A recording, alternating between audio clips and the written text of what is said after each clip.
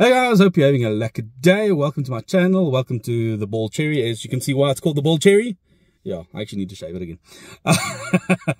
Anyway, so you guys will see that for the people that are not aware, in Johannesburg in South Africa, we've actually been having some strange weather, as you can call it.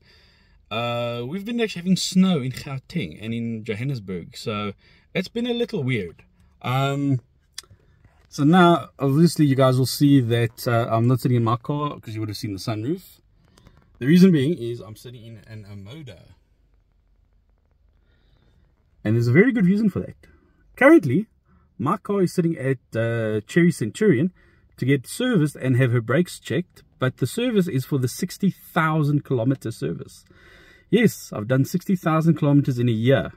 So I got them just to double check the brakes and make sure that the brakes don't need replacing. And if they need replacing now, or will they hold till the next service? Because I want to try to keep the car as OEM as possible. I do not want to do anything to jeopardize anything on this car. So I am loving it. I've had one or two little issues in the car itself, but I mean, the car's a year old, it's done 60,000 kilometers. Things do tend to creep up, which, I mean, come on.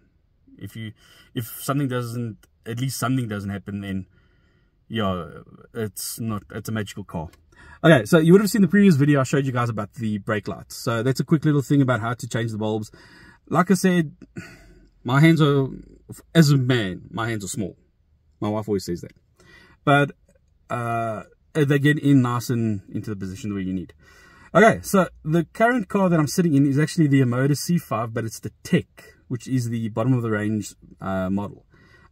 It came into South Africa in the launch at 447,000. But because of the repo rate and unfortunately all the stuff going up, they've had to increase the price. So this one is 453,000, which, believe me, you still get a ton of spec and a ton of stuff in this car compared to the other manufacturers. The difference between this and the Elegant, which is the next, well, I'm not going to say the next level, it's the higher range. The top of the range Elegant S, which gives you the red interior as well as the red mags and that you guys would have seen. And then you got the Elegant, which is the one below it, which is the one that I did the previous video on. So the difference between those two and this one is, for first of all, no sunroof. So which for myself, I've got some nice space. That's, yeah, I'm sitting flat up, 4 fingers. So for a guy that doesn't care about a sunroof but needs some space, take the one without the sunroof.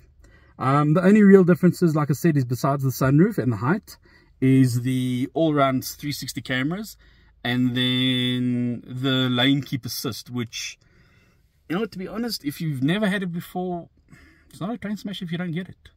The one thing I would have liked, the lane keep assist is obviously something I'm not too bothered about, but the cameras are quite nice when you're turning in. I know the guys in the T8s and the T7s come standard with that. This one obviously the lower, and then obviously the highest spec on the T4, the SE or the Elites, that comes standard on that. But yeah, this is the bottom of the base model, and I've been driving it now since about 7:30. I quickly shot through to Pretoria. You know, okay, currently stay Centurion. Shot to Pretoria, had some breakfast with my supervisor. He's also on leave, so managed to sit in traffic. You know, see how she was handling in traffic. Went to go to the wife. I'm just going to quickly put the ignition on here. So this is also a nice thing as well. Ignition, where's okay, it's a bit bright now. There we are. So yeah, you got the beautiful little ignition buttons, you got the normal screens there, and then obviously you got your dashboard there. So I mean, it's everything that you basically need in a car. I mean, it's got all your fancy stuff. Okay, so the sports mode is on, which I'll put it to standard, and then you see the 9 liters to 100. So earlier I actually had that down to about 7.8. I had it on 9 liters because I was on the highway and there was an Audi busy irritating me, so I kind of put foot, you know, just to get away from him.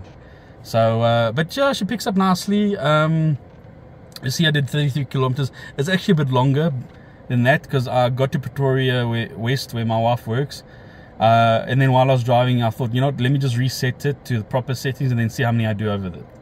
And then obviously you'll see with this car, it's got your trip average, or your trip, and then you've got your average fuel consumption, and then your AVS is your average vehicle speed. So what's your overall speed per the amount of kilos? Where am I going? I'm going into yeah. Okay, so what's the nice thing I found about this one is your normal B is your overall, but then your A is per trip. So if you're doing like me, so if you're like me, and every customer you get to, you need to log a call or log your kilos.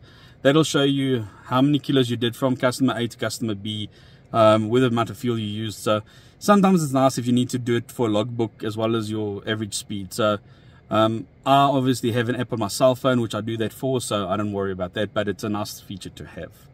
I mean, let me actually climb out the car. Let me just take, oh wait, keys in my pocket.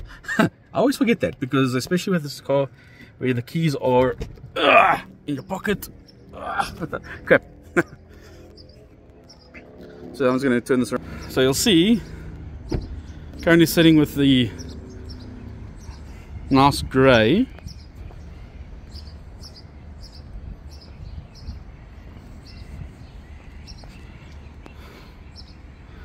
So yeah, beautiful grey color. And like I said in the previous videos, the grey and the darker colors just looks so much better on this car. The other color is nice, but I don't think it suits the car, to be honest. But yeah, you got your mags. Then obviously, this not being the top spec one, you'll see your mags are like the top on the others, but no red brake calipers like mine. But yeah, still got this beautiful shape that is accentuated by these beautiful taillights. So yes, it is a gorgeous Coastal. Okay, can I see myself? Yes, now I can see myself. Okay, so it is getting quite hot. I'm going to end the video now, and I shall be bringing a bit more videos about this a bit later. Okay, guys, have a lucky day. We've hit 636 subscribers, if I remember correctly. So yeah, I'd like to hit that more than 1,000 people. Because if I do that, I have YouTube paying me. Because currently all these videos I don't get a single cent from Cherry. I don't get a single cent from Omoda. Literally doing this just for the fun of it and for you guys, and just showing all the videos about the stuff that's required on the cars. I'm thinking about actually expanding it and doing other manufacturers. Maybe, pop in at BMW and say, hey, I'm doing this and doing that for Cherry. But you know what, I'm going to still decide on that, because I don't know whether I want to stick to doing only Cherry or I want to branch out to other makes.